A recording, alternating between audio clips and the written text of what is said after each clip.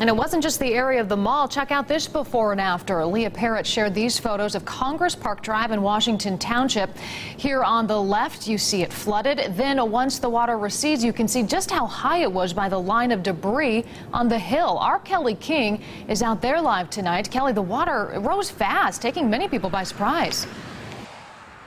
Katie, that's right. Those rushing waters came very fast this afternoon, but since then they have receded. However, there is still a sign out here warning drivers of the possibility of high water. Residents in this area say it was like nothing they've ever seen before. It seemed like it came out of nowhere. Our whole backyard is covered as well. Buckets of water dumped on parts of Washington Township this afternoon, closing roads and forcing drivers to find alternate routes. Water-covered tires and parking lots became swimming pools.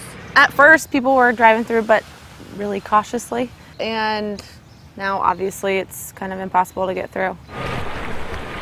The parking lot to the Washington Township Rec Center off 725 also became a pond.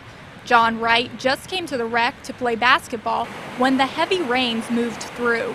Yeah, we're playing basketball, and one of the people that works here came in and asked us if one of our cars was out here, and he asked if it was a Chevy Malibu, and we said no, so came out here, and sure enough, it was my car underwater, and our friend's car's underwater too.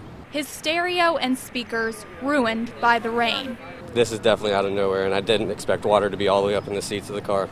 Friday's floodwaters submerged cars all over Washington Township. Several vehicles even got stuck. And while most of the rising waters have receded, residents are hoping they won't see this kind of rain again, at least for a while. I've heard that this road has never done this before, so we're hoping that this is the first and the last.